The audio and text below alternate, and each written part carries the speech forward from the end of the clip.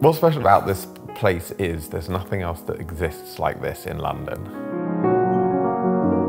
When people come through the main gate, you're coming into a totally different space that you would see outside. They're in for a ride. The audience is in for a ride in terms of how it's going to be laid out. I think they will like the setup as well, especially this space.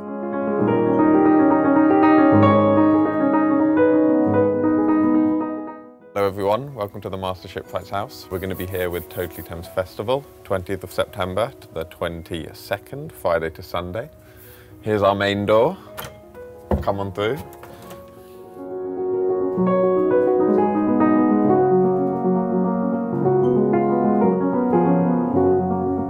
So the house was built in 1708 and it's now Grade 2 listed. And in the 1800s it was owned by Joseph Allen, which is the main lead into it being essentially run as a working dockyard.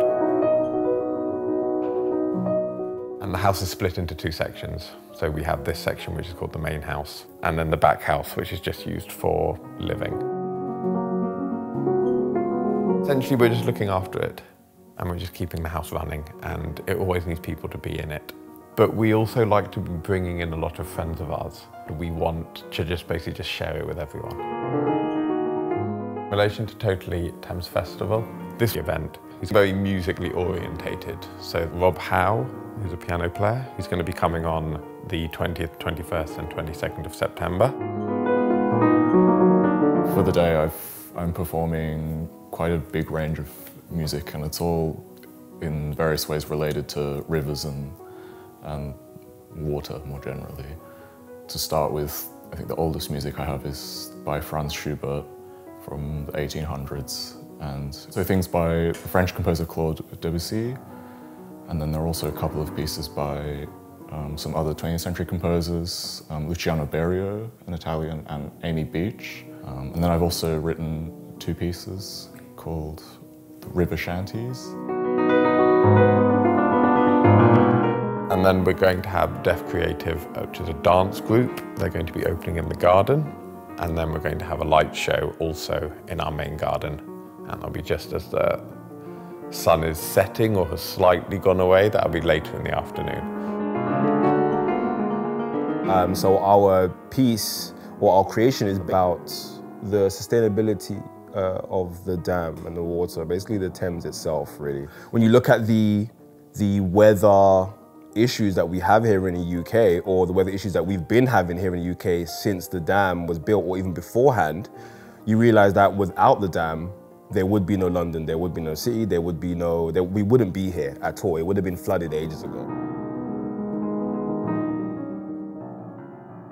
I think it's quite rare to hear so many different things all in one.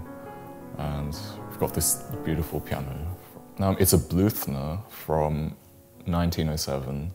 It surprised me in how subtle and delicate the sound is.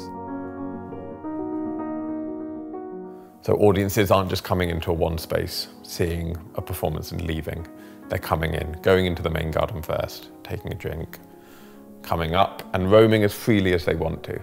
Giving this idea that audiences can move as they wish. They're not necessarily being shepherded, so it gives them this natural comfort that they're in a house rather than just in this event space that they've come to.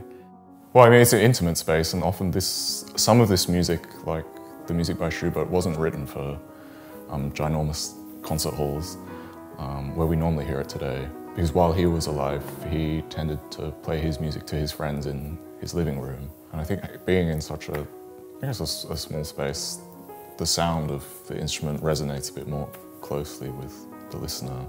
The music will really speak in a different way.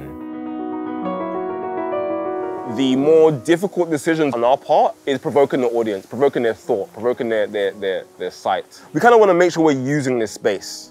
So not just necessarily using it physically, but using it visually as well. It's more so about provoking their mind, provoking their sight, provoking what they think and feel without them having to be involved initially, you know? They should be able to do their own thing, see it how they want.